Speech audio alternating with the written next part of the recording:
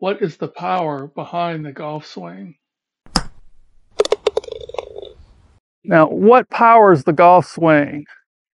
Now, golf swing is not a power move. It's not like trying to hit a sledgehammer against a wall, nor is it like trying to throw a punch where you put all your weight and power behind one move. The golf swing is a whipping motion. You have to whip the club to get it up to that speed. So what powers a whip?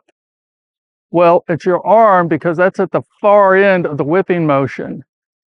The energy moves from your arm all the way down through the whip till it gets to the tip, which is the smallest piece.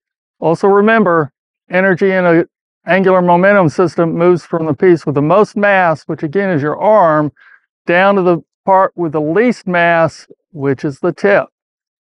So it's your arm by itself that drives the whip so fast that it can move the tip faster than the speed of sound. So if your arm powers the kinetic chain in a whip, what powers the kinetic chain in a golf swing? It's your trunk. The first move you make is you turn your trunk in a golf swing. You turn your body. That's the end of the kinetic chain. You make that turn, then the power is transferred to your arms, and then the power is transferred down to the club and the head, then it's transferred to the toe, and it pulls you through. That's the kinetic golf chain. Your trunk, your body turn, is at the very end of the kinetic chain. It's also the part that has the most mass.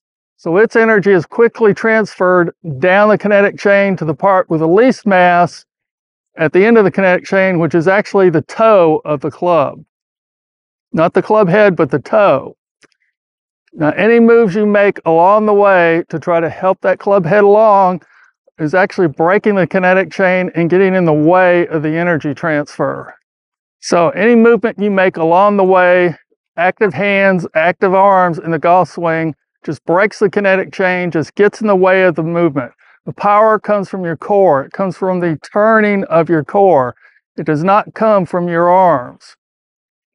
Any arm movement, anything you're doing with your arms, you're just getting in the way. You cannot swing your hands 100 miles an hour. The only way to get that thing up to 100 miles an hour is to use the kinetic chain, use that whipping motion, and turn and let it work its way down the kinetic chain.